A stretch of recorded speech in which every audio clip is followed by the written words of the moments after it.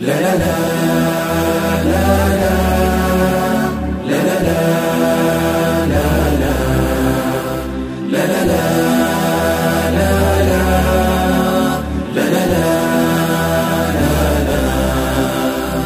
la la la la la la vijana twataka kushika dini kwa kweli hakika ilo yakini na twafurahika mwetu nyoyoni mukijumuika wanazuoni mukijumuika wanazuoni Mda umefika na sitayari na dini kushika tufanye khari tunalolitaka kwenu akhiari acheni kuteta mwatu athiri acheni kuteta mwatu athiri Mda umefika na sitayari na dini kushika tufanye kheri tunalolitaka kwenu akhiari acheni kuteta mwatu athiri acheni kuteta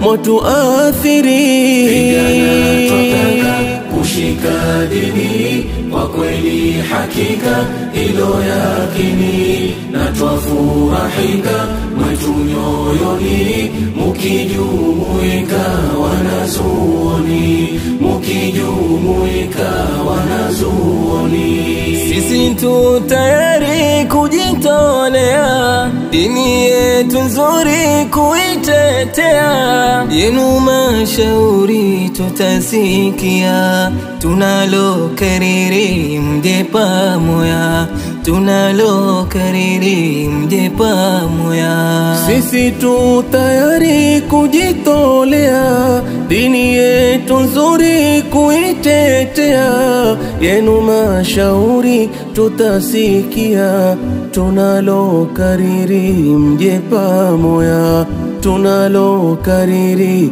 mje pamoja vijana twataka kushika dini kwa kweli hakika ilo yakini na twafurahika mwetu nyoyoni mukijumuika wanazuoni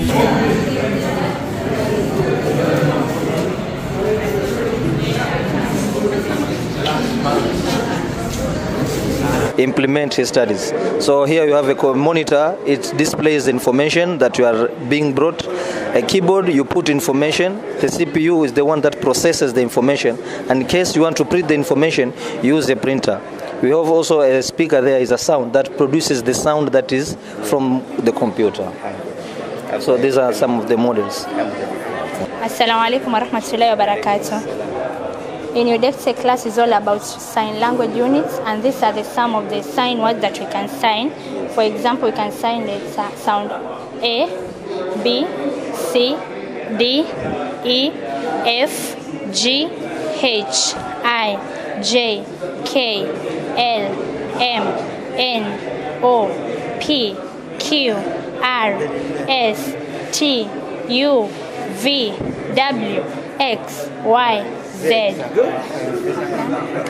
And these are some of the sign words that you can sign: teacher, home, yes, ready, please, thanks, hello, goodbye, no. I love sign language. We trust in Allah. Very good. Thank you. My name is Kulpu Mohammed.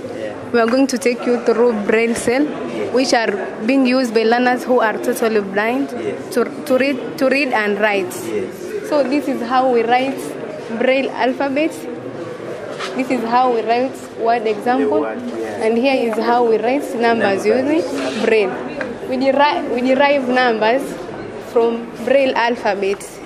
Like if you want to write, this is A in Braille alphabet, then this is a sign which is used to write numbers.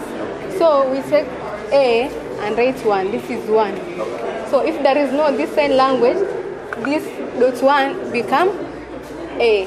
And if there is this sign language, it become number 1. Yes. Example of word here we have, this is number language. Thank you. Assalamu alaikum.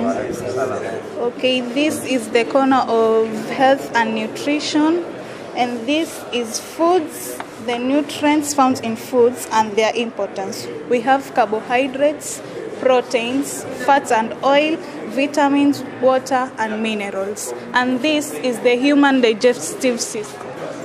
So this is a two-dimensional figure of a human digestive system. So we have the mouth, the salivary glands, the esophagus, liver, bile duct, stomach, duodenum, colon, pancreas, ileum, and rectum. So this is how the human digestive system takes place. Thank you. Thank you very much. Modern urban agriculture here.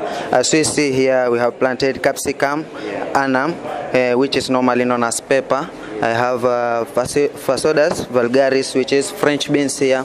We have Amaranthus viridis, which are chicha here. And therefore I have a sack here whereby you can plant a variety of vegetables that you want. This cannot limit you from, when you do not have a farm, this cannot limit you from planting, doing agriculture. You can do it in your balcony at home. Yeah. Then you get fresh vegetables. Yeah. This is an old sack filled with soil, then you plant your variety of vegetable. Okay, thank you. Assalamu alaikum wa rahmatullahi wa barakatuh. Okay, I'm here to present to you physical and health education, and these are sports and games which are active in our institution.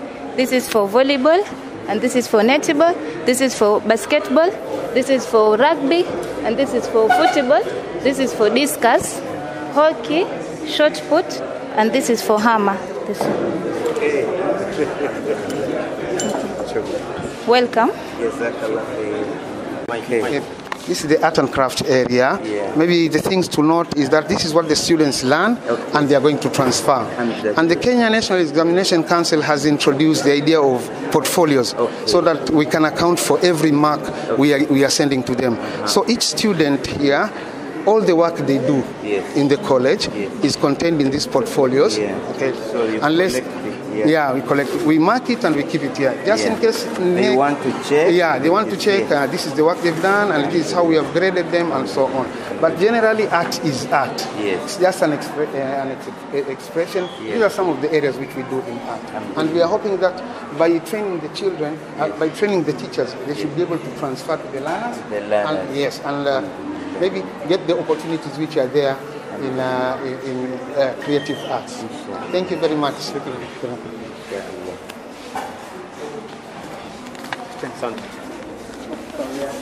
We are now done. We are done.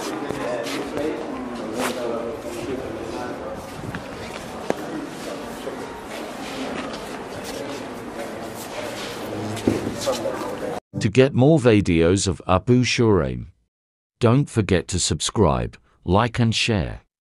May Allah guide and bless the person who shares the videos.